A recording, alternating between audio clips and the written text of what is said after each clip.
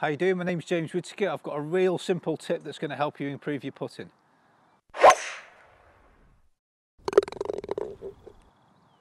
Okay, so one of the issues that I see a lot of people with when they're putting is the right hand putter grip.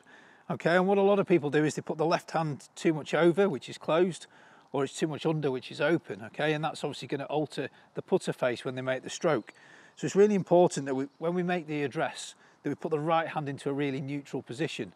Okay, so when we're doing that, a good thing that we can use is our lifeline, and make sure that the putter grip goes straight into the lifeline there.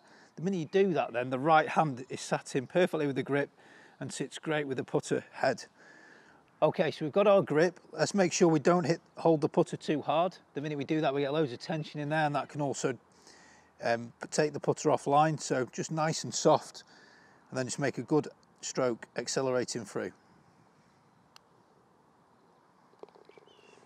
Okay, I hope that tip helps you and you'll hold more putts.